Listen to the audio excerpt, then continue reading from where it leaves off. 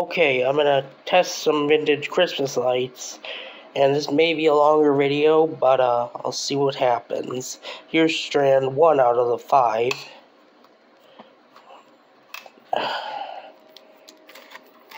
Sometimes the bulbs come loose, but let's see what happens.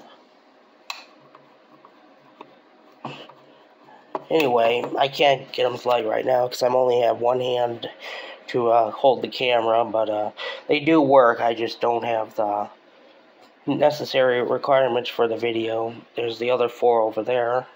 Picked these up for $1 for total, and those 5 strings were modified to take added more sockets onto, and I did check all the edit splicing on it, and it's done properly. There's solder on the wire.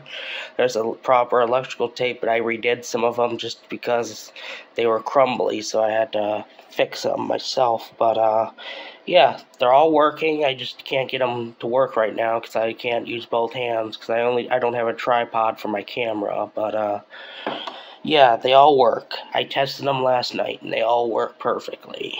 No problems whatsoever. And there's 5 total I picked up, and they were all altered, but they do work. They're just a little dimmer. They're a little lower voltage, so it's less of brightness, but anyway, they do work. And this video, I'm only doing this video because I know I said I'm gonna be cutting back on my videos because my tailbone incident, but yeah, I'm just doing this just because I wanna.